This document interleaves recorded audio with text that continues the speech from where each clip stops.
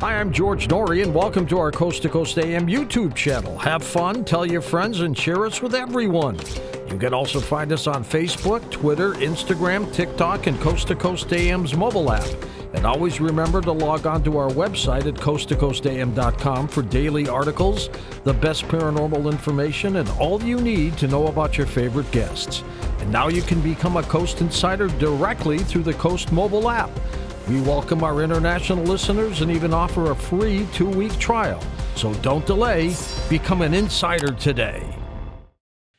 Jordan Maxwell is a preeminent researcher, independent scholar in the field of occult religious philosophy. He served for 3.5 years as the religion editor of Truth Seeker magazine, which is America's oldest free thought journal. His work on the subject of secret societies, both ancient and modern, and their symbols, has fascinated audiences around the world for decades. He has conducted dozens of seminars, hosted his own radio talk shows, appeared on more than 600 radio shows, and written, produced, and appeared in numerous television shows and documentaries. Much of his work is devoted to understanding ancient religions and their influence on world affairs. Hi, Jordan. How are you? Well, hello there, George. Always a pleasure. Delighted to be with you tonight. You have an extensive background in ancient mysteries and work. How did you get interested in this? You know, I don't even know. I just, as a child, I gravitated toward the, for lack of a better term, the dark side of the world. I always realized and felt in myself that there is a whole world of knowledge out there for me, but I just didn't know where to go to look for it because I just didn't buy, what I see. I know there's more to life than what meets the eye. And so that's what really got me started as a child. And I grew up happily in a home where my parents, especially my mother, continued to promote me to read books and study and question everything. And I suppose it's just in my blood. I love the dark side. That happened to me in terms of not necessarily the dark side, but a family that really pushed me into reading books about the unknown and to go ahead and start doing my own homework and start investigating on my own. And at the age of 11, 12, 13 years old, I started doing that. I think that helped my journalistic background a lot. Without a doubt. I started asking questions when I was like 8, 9, 10 years old, and the adults would look at me like I was a fool. But a classic example of a child's question when I was being confirmed in the Catholic Church, about 9, 10 years old, whatever it was, and we were told that the bishop would possibly ask the children after the service was over if they had any questions, and that we were told not to ask any questions, period. Well, that night after the services were finished, the bishop did ask, are there any questions from the children? And I stood up, scared to death, of course, because I knew I wasn't supposed to. And I asked the bishop, I said, my father works with torches. I mean, he's a welder. Could I take a torch and burn an angel? Would it hurt him if there was an angel here and I hit him with the torch? And nobody said anything for a few moments, and then he said, well, of course not. And I said, why not? And he said, well, because you can't burn an angel. I mean, fire is a natural thing. It takes a wood or paper or something to burn, but you can't burn an angel. And I said, why can't you burn an angel? And he said, well, because angels are spirits, and you can't burn a spirit. So I said, why am I worried about going to hell when my spirit will burn if you can't burn a spirit? And it was quiet all over the church, and I knew from that moment on there's more to the story than meets the eye on everything. Absolutely. What a great question for an 8 or 9-year-old to ask. Well, I'm just looking at the words and putting the words together, and that's what I've been doing all my life. Now, when you talk about your interest in the dark side, explain what that means. Yes, I do not mean that I am interested in the dark side to learn from it. I am interested to learn about it, meaning that there is always more to the story, as I said, than meets the eye on everything. And a classic example, if you're going to build on a foundation, say on a second floor, and you're going to put a lot of weight, like printing presses or whatever, the smart thing to do before you go starting to build on that foundation is to go downstairs, get on a ladder, and go through the ceiling tiles and look at the foundation of the floor. Look at the beams to see if the floor is going to hold that kind of weight. So what you're doing now is you are standing under the foundation to get understanding, because that's where the word understand comes from, to go under the foundation to see what it's really based on. Good point, Jordan. A few years ago in Kansas City, Missouri, at the Hyatt, they had a collapse of a corridor. Oh, yeah. And because it just had too many people standing on it. And I would guess their architectural studies, they did not factor in a total amount of people that would be able to walk there on any given time. That's and right. It collapsed. And it's exactly what you say. If you don't build that foundation first, the whole thing collapses. That's exactly right. I mean, if you're going to ship a package, for instance, a big package, and you go out in the garage and you find some rope, and you tie the package up, well, the rope is probably going to be fine for the shipping. But if you're going to take that same rope and hang it off of a 10-story building and put your life on it, and you're going to hang on it, now you better check the integrity of that rope. You better find out if it's going to hold you, because... As long as your neck's not around it, right? Right. Because your decisions in life are only as good as your information. And this is what has bothered me from as far back as I can remember, that there are always two kinds of facts, the kind you look up and the kind you make up. And too many people get in trouble. Then their lives are filled with trouble because they just haven't done their homework. They have been told by other people, and this is something I really don't like, is when other people, the word is project. When other people project on you what it is that they want you to believe, that is absolutely destructive to any person's development. You never know. You might have a small child who's a genius, who's questioning everything and might do something very big in life. But if you continue to put the child down and tell him not to ask questions, I mean, who was it? It was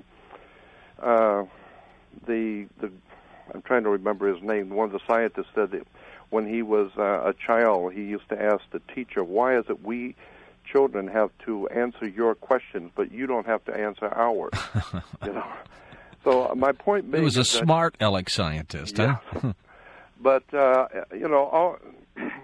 always keep in mind, as I have always, I like this one quote I heard many years ago. It says, "Always trust a person looking for the truth. Don't ever trust the one who's found it." The point being is that there is so much more to life than what we know, so many more facts that we're not privy to know. And even when you've got everything nailed down and all in a line, and then you find out 10 years later all the facts were wrong, and now you start all over again, because this is a continuing process. You cannot look at the monolithic structures of the world all over the earth and not know that there were profoundly brilliant people far, far back in time. And unfortunately, our religious and political establishment have marginalized all of those things. And it's only until, like myself, you go to Egypt and go into the pyramids and go into the temples, do you really begin to appreciate the profoundness of these ancient people and what they were doing. Why do you think they marginalize this? I mean, what do they have to gain by doing that? Well, I think that its bottom line is control. And you naturally, if you want to control people, you must control what they know. You don't want to have to run for You don't want to run for mayor in a town filled with profound geniuses and they don't need you, right? Superior people. The more you can keep them occupied watching basketball, the better off everybody's going to be. And so I think that the religious system, especially the religious system, and I have nothing against spirituality at all. I'm talking about the corporate religious systems that came out of Europe. We're talking about 2,000 years or 1,600 years at least of the church dominating Europe, and the Europe, of course, dominating the world. And there is an agenda which has been outlined thousands of years ago, and it's still in operation today. With this agenda and with as you talked about some of the incredible buildings that were left behind years ago, do you think they were made by societies who developed their own technology, or do you think they had some help from someone up there? They had help from somebody out there. That's just my subjective opinion, but my gut feeling is, as brilliant as this creature we call man is, and it is an incredible creation, we humans, but I don't think that we have the ability to do all the things that were done. There's no doubt in my mind that we are not alone in the universe, and it's always, George, amazed me to hear scientists and astronomers philosophizing in fields that they are not prepared to talk about, but they talk about the fact that we obviously know that there's life out there, but they could never get here because the distances of space are just too much. I think how absolutely ludicrous that is for an intelligent person to make a statement like that, when the fact is you don't know how far along these people or these entities have progressed. You don't know what their evolution is. Precisely. They've been around for hundreds and hundreds of millions of years. I mean, these scientists are making reference based on the technology they understand today. Well, of course, yeah. But we were told that a man's body could not go to more, what was it, 25 miles an hour back in 1920s? We were told you couldn't go any more than that. 25 miles an hour, the human body could not stand. Well, so much for that wisdom. And as I said, things just keep changing. The more we change, the more we stay the same. You have ufology has also been a part of your entire history now, hasn't it? Yes, very, very big. I have always been interested. I was born and raised in Pensacola, Florida, and right across the bay from me was Gulf Breeze. Yeah, oh, that's right. And I grew up in Pensacola myself, and I don't know why me, but I grew up having all kinds of other-world experiences. I mean, there's very difficult to try and explain it, but my whole life was filled with strange things happening, seeing strange things that other people didn't see, or having experiences that other people couldn't relate to. And so I am totally sure there is something very legitimate going on in that area of Pensacola. Did you get going in your career? Did the Barney and Betty Hill case get you going as it did me? No, I really wasn't very well aware of that one. But my own personal experiences are what got me going. I mean, as a child, I would wake up. I put my bed purposely by my window so I could look up at the moon and the stars at night. and I'd lay there at night looking and thinking about what might be out there in space, and then I'd fall asleep, and I'm talking about 10, 12 years old. Yeah. And then I would wake up in the middle of the night, and I would see someone at my window, right, and my head's right there at the window.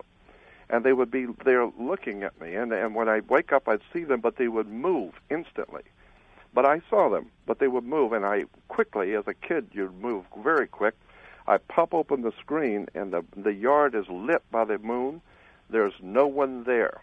But you're convinced someone was. Oh, yeah, I saw them. Yeah. So, and then, of course, I had some extraordinary experiences with spirit entities coming into my bedroom. I woke up one night, maybe 9, 10 years old. I woke up one night absolutely screaming my head off. I was totally ballistic. I was crying and yelling because I knew that there was an entity in my bedroom, and it was extremely evil, and I knew it. And my mother, of course, screaming at that hour in the morning, 2 in the morning.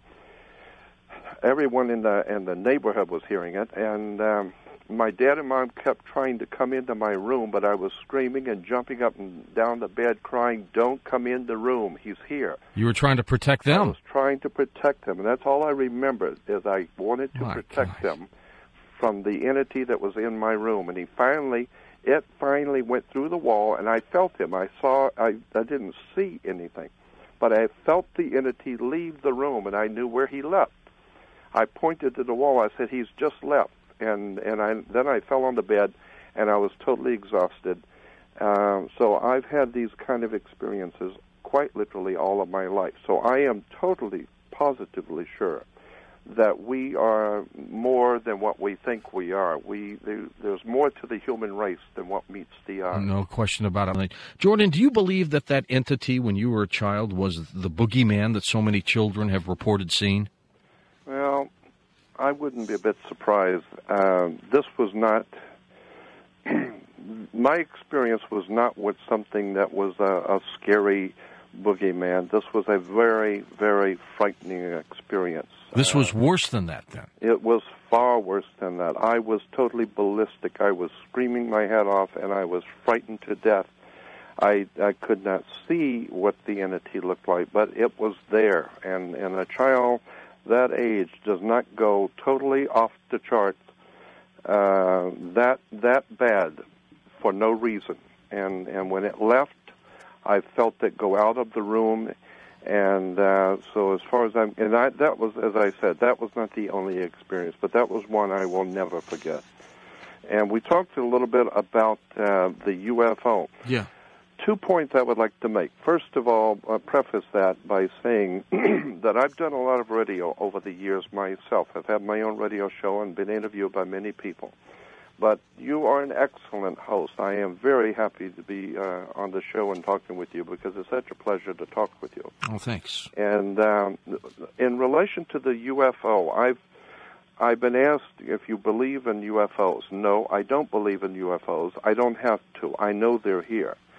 And I have to tell you a quick story that happened to Ivy West, who you know. Yes. And myself and Paul Tice, who you'll have to know later. I was, this was back in 92, back in 1992, I was going to be the best man at my friend's wedding up in Palmdale, which is about 60 miles north of me. And I went up there to spend the day with him, and as everyone was getting ready for the wedding, his wife-to-be went out with her mother and girlfriends to the market, and they came back, and there was an old man following them in the car, and he got out and followed them up to the house. And we wondered, who is this? And he came up, and the girl said to me, she said, we met this man in the market, and he said he needs to talk to the best man at my wedding. And she said, how do you know I'm getting married? He said, I just need to talk to the best man. And so she let him follow her home because he was an old man and didn't look very dangerous. Suspicious, yeah. And so I said, well, okay, talk to me. And he said, I've been told to tell you that you're going to be in a car and you're going to be driving the car yourself, and there's going to be a lady in the front seat and a man in the back seat, and you're going to be way out in the desert, and you're going to have a tremendous UFO confrontation, but it will not happen for at least a year and a half. It's going to be a year and a half from now. And I said, well, sometimes my friend and I go up to to the deserts at night looking to see what we might see. And he said, no, this is going to be way out in the desert, and it's going to be east of California, and they are going to pick the time for you to see them. And so he said, but remember, a year and a half from now, and you'll be driving. Well, a year and a half from then, I was speaking at a conference, a UFO conference over in Mesquite, Nevada, and on the way back on Sunday, I had Ivy in the front seat and Paul in the back seat. And we were talking, and I said, have you ever been up to Area 51? Well, no, none of us had. So we turned around and decided to go up. And we get up there, and we're sitting and talking with Joe and Pat Travis, the lovely people who own the Little Alien up in Rachel, Nevada. Yes. And so we're sitting up there, and then when they're closing that night, about 11 o'clock, 11:30, I said, Joe, where do we go to see UFOs? And he said, go out in the parking lot, they'll find you. And so Pat says, well, if you want to go where all the tourists go, you go out on the highway and go back south toward Las Vegas, back south, and go exactly 20 miles. And you'll see a big mailbox there. That's the famous black mailbox. And just sit there and wait and see what will happen.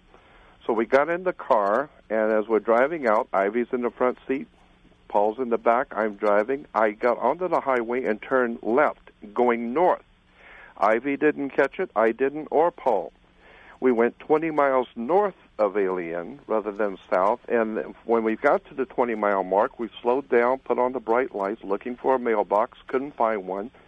So we decided to turn around and go back to the alien. Mm-hmm. Well, as we stopped the car, right where we stopped the car, there was a road leading off out into the desert, a well-kept, level road. And Ivy and Paul said, let's go out in the desert. And I said, well, you're out in the desert. You don't have to go any further. Yeah, I don't want to go any further. I don't want to go any further into the desert. And it was totally overcast, from sea to sea, totally overcast. Couldn't see a thing. And they wouldn't stop. They said, let's go out. So I did.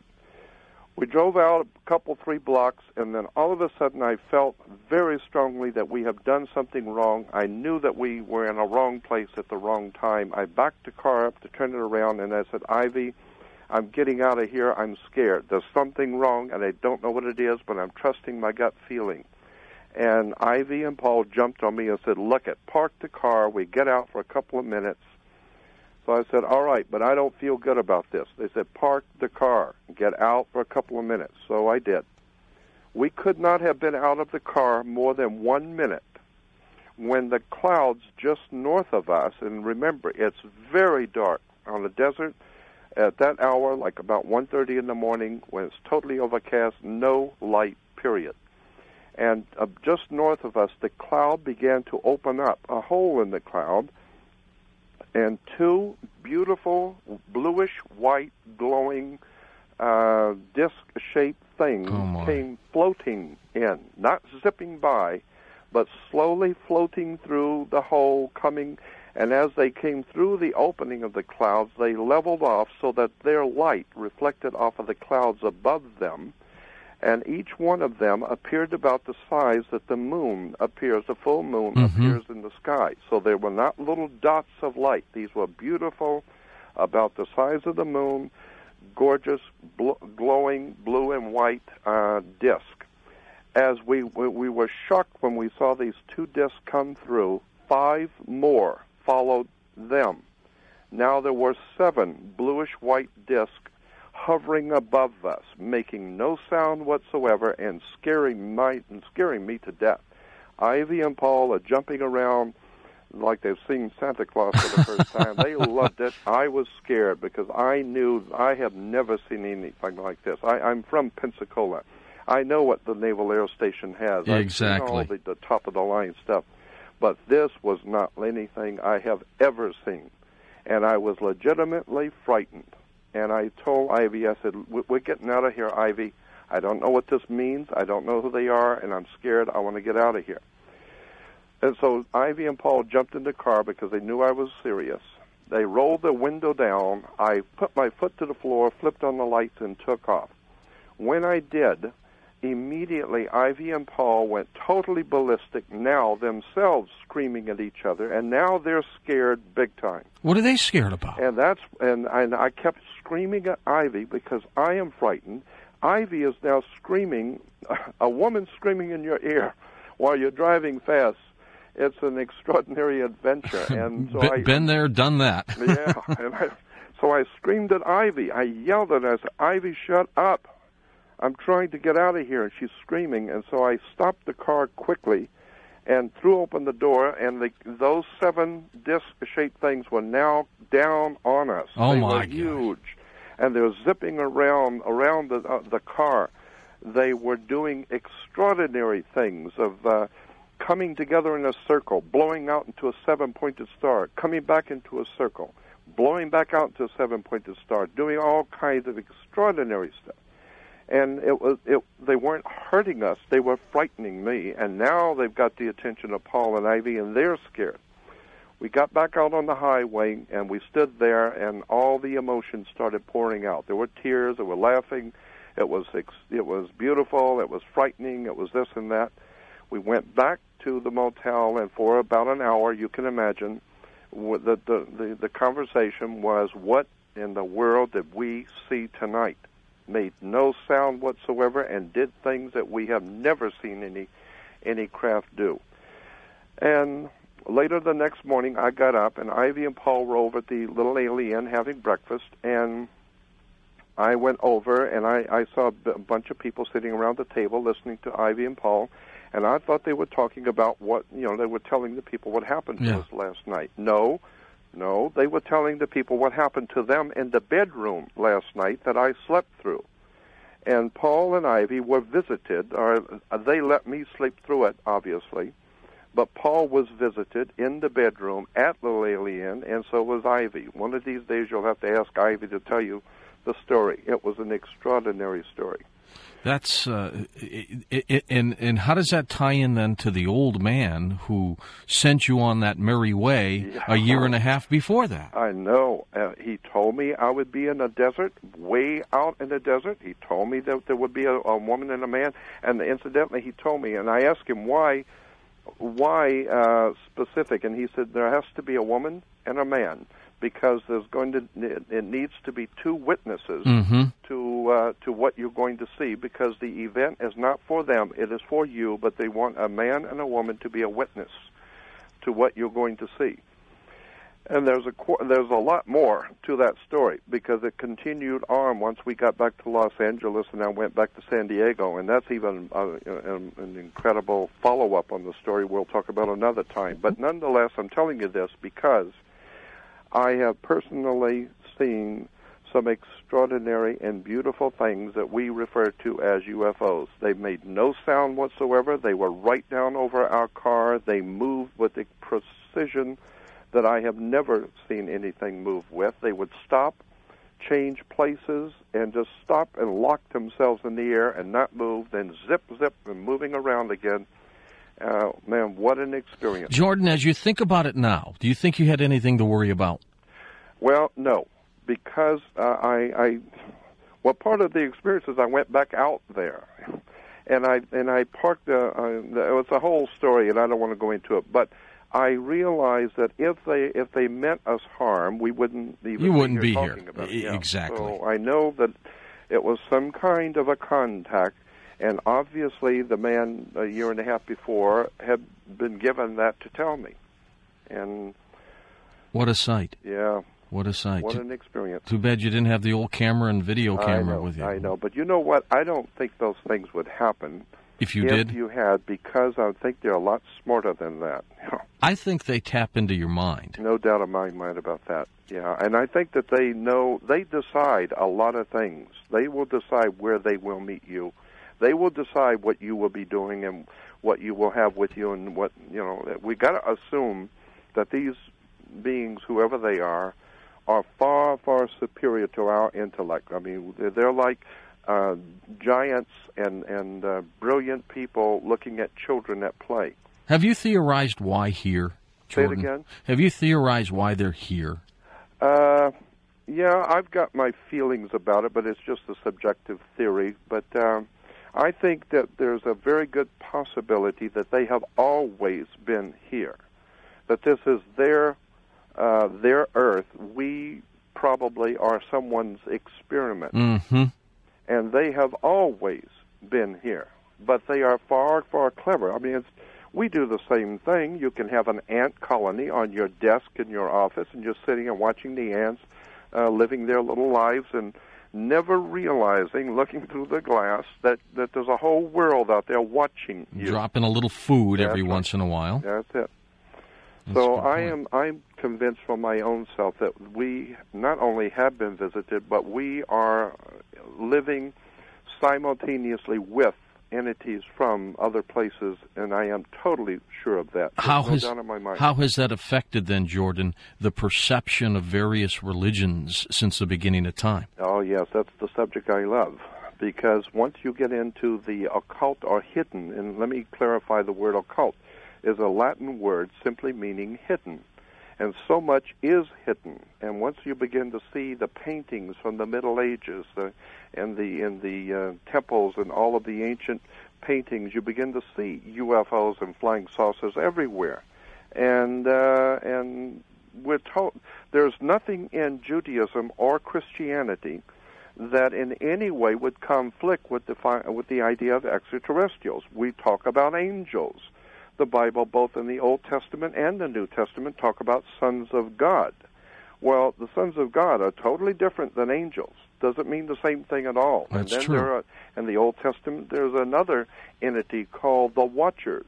Well, this is in the Bible. This is Judaism of the Bible. This is Christianity, talking about angels. And what's so fascinating, Jordan, is almost every culture talks about extraterrestrials in their own little way. Absolutely, no doubt about it. If you'll remember, Abraham, we're told in Genesis 18 that Abraham is sitting by his tent, and three men come walking up, and he goes out and bows down, prostrates himself before them, and bows down before them, and says, "What is my Lord saying to his servant?"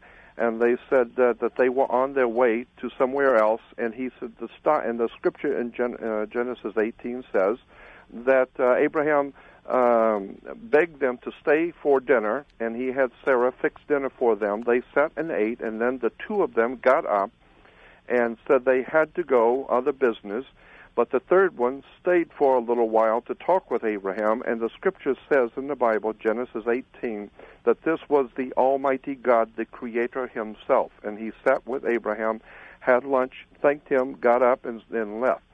Now in Genesis 19, the two men that he had entertained, we now find them in Sodom and Gomorrah, and now they're being called angels. And they go into Sodom and Gomorrah. They have supernatural powers. They cause blindness. Interesting, too. Sounds like radiation, doesn't it? Well, something. They had some kind of technology. And what's interesting is that the homosexuals thought they were good-looking men. Now, the sons of God, as we know, there's where is it in Genesis 6, where it said the sons of God saw the daughters of men, that they were fair, and they took them all as wives.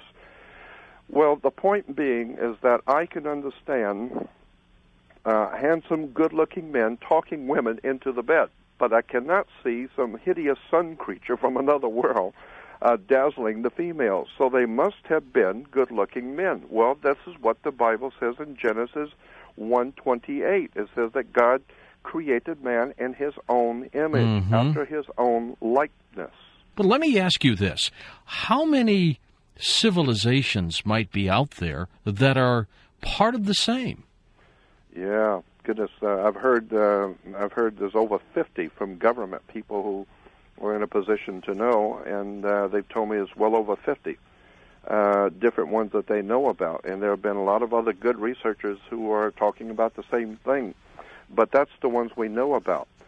Which kind of leads us into secret societies, Jordan, something I have always, like you've been interested in reptilians, I've been always interested in secret societies, and you've done some work in that arena as well. Yeah. These societies go back since almost the beginning of mankind, don't they? Oh, without a doubt, absolutely. You can trace the concept of people coming together for their own just causes, and not all secret societies are evil, of course. And I need to preface my comments here by saying I have never presented myself ever as being the world's foremost authority on anything. I'm too smart for that. I am painfully well aware just about of how much I don't know. So I'm not the world's foremost authority, but I've been looking at these kind of subjects for 43 years, and yes, the secret societies are a very powerful influence on the world today. There are things going on in the world today, politically and religiously, that would shock the normal person hearing it. And you can begin to pick up on there is a whole system of symbols and emblems and words and terms, catchphrases, flags, national coats of arms, presidential seals, corporate logos. All of this is a message. All of these different symbols are messages. They're telling you something. And symbols are very powerful. And we even use things like if you need some tape, we'll say, hand me the Scotch tape. Well, it may not be a Scotch company, but everybody thinks of it as Scotch tape. Yes. Well, because words and terms and propaganda is continually bombarding us. They did a great marketing job. Same with tissue paper. You say, get me a Kleenex, right? That's it. Exactly. Yep. And so consequently, I'm saying that we, in our world today, we have what is referred to as a consensus reality. The reality that we have all decided upon for better or for worse, we've all decided is true. And so it's a consensus reality. Well, I am of the opinion that no, there's a lot more going on here that they haven't told you. Why is it that all birds, fish, and animals on the prairie, why is it that birds and fish all immediately fly in a different direction together? What causes that phenomena? What causes people all of a sudden to grab onto something and everybody's doing it? The hula hoop, you know, and the rap music. All of a sudden, Same with, all over same the with earth. clothes. You know, you're out here in Los Angeles and you see some woman buy a fad outfit, and they've all got it. That's the point. And it's overnight. Yeah. And I have young people around me tell me, "Oh, I hear some noise on the radio," and they tell me, "Oh, this is the biggest group in the world. I mean, they've made millions." And I'm thinking, I've never heard this stuff before. And how long have they been out? They've been out for 3 weeks. Well, how could they be that big? Well, they are. Well, let's talk about the motivation for secret societies, first of all, and without getting into specific names, because you don't have proof over who they might be. Of course. But you do have the ability to say what they might be, the kinds of people that are involved in these things, because I think it's bigger than governments. I think it's bigger than elected officials. And, you know, they're the puppet master of the puppets, and we're all the puppets here. Well, no doubt about that. What do they want, first of all, Jordan? They've got more money than God, don't they? Well, yes, and if they don't, they can always print it. You know, they've got printing presses. Legal printing presses, right? That's right. And but what do they want? What's their motivation here? Well, again, I have to preface it by saying it's just a subjective opinion of mine, but I think that these people whom we would say are the puppet masters are themselves puppets of a higher power. Oh, really? Yes. I am totally convinced for myself that some of the most hidden, powerful people in the world are themselves, in subjection to higher authorities. And how high might these other authorities go? Well, now we're talking about, is there something to this story of extraterrestrials intermingling with the human family?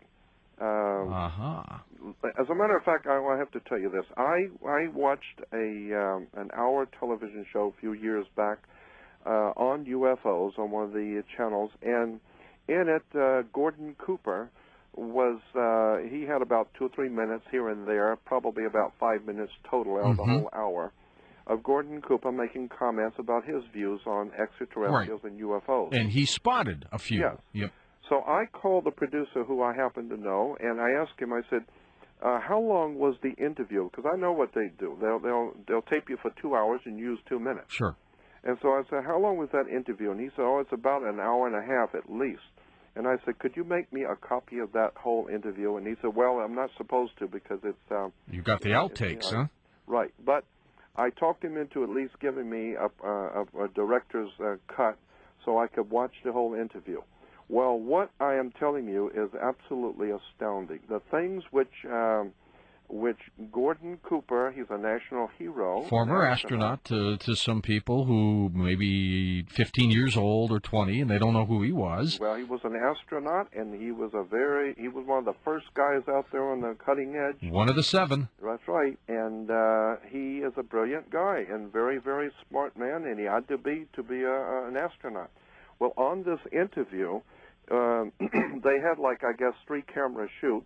And so when he was on camera and it was being interviewed by this young girl, it was a very interesting interview. But what really got interesting is when it was off camera. When they would shut the cameras down and they were going to move the set around a little bit, one of the cameras kept rolling. And they recorded the conversation between the hostess and Gordon Cooper off camera. And that's where it was interesting. And she asked him, and I still have a copy of this thing right here in my office. She asked him, what do you think about the idea of UFOs and extraterrestrials? And he said, I work with one. We have been working with him for some time. We found him in Mexico when he crashed. and our government went down and cordoned off the area where he crashed. We nursed him back to health. He's now with us in this country, and we've been working with him, and I've worked with him personally. So, and I thought, wow, man, put that on the air. In the Old Testament, both in the book of Isaiah and once in the book of Psalms, the Messiah, not Jesus, but Messiah, in the Old Testament is referred to with a Hebrew word called, that is translated chief cornerstone. And so consequently, twice in the Old Testament, the Messiah is referred to as the chief cornerstone that the builders rejected. Then twice in the New Testament, Jesus is referred to as the chief cornerstone. Well, the word in the Aramaic and Greek and in the Hebrew all means the same thing. It means a triangle point on top of a pyramid. That's what the Bible symbol of the Messiah is. A triangle perched on top of a pyramid in Hebrew is called chief cornerstone. And that's what is on our money. And that's what it means. That's what it means on your money. That is the symbol of the Messiah of the Old Testament and the coming of God's Son to rule the world and God's kingdom. And, wow, man. And they just leak it in like that, and nobody really knows it. Nobody even suspects. And I did a 2-hour PowerPoint presentation up in San Francisco on that one subject, 2 hours of documents. And, of course, it was laborious, and people got tired because I'm always being told, you'd be surprised how many times I'm told when I'm through with a presentation, well, you didn't bring this out, and you didn't bring that out, and you could have talked about this or that. And I said, look, we only got an hour. We only got 2 hours. Yeah, exactly. Well, if this is all symbolism, Jordan, and nobody knows it, why'd they do it in the first place then? Well, because it's an in-house thing. Ah. It's an in-house gesture. It's for their own benefit. Yes, yeah. It's an in-house communication. And the secret societies, both in Europe and around the world, know that symbol on the back of the dollar bill, they know what it really means. They know that we don't, but they know what it actually means. Do they communicate with each other through symbols? Without a doubt. No doubts about that at all. They have certain emblems and symbols, and when the President of the United States speaks, he's not talking to you. He's talking to other world leaders who know who he is and what he represents. So it's a wonderful world of illusion, words and terms. And you were talking about electricity at the break. Yeah. Electricity, that's fascinating. Did you know that the planet Saturn was called El in the ancient Phoenician system, which we call today that a whole area of Israel, Lebanon was called Phoenicia, and it's called the land of Canaan, but the people were Phoenicians. And in that ancient culture, they worshipped the planet Saturn, and consequently Saturn in the old Phoenician system was called El, E-L. And consequently, if you still today worship the planet Saturn, you are called an elder, because you got elected through an election. Now you are one of the elites. And how did you get all of this? Well, you got the juice, the electricity, the very powers of the universe. El is the planet Saturn. They make movies about him. Saturn was referred to as the Lord of the Rings. Of course he's Lord of the Rings, and they're still making movies in Hollywood about Lord of the Rings. And this symbolism stayed with us for thousands of years. Absolutely. No doubt about it. The Greeks had it, the Romans had it, the British had it, and they gave it to us, and we're still running around using terms and words that haven't got the faintest idea in the world. The Coast mobile app is now available for download on iPhones and Android devices. You can become an insider directly through this app. This is a great option for our international listeners, and new users will also receive a free 2-week trial.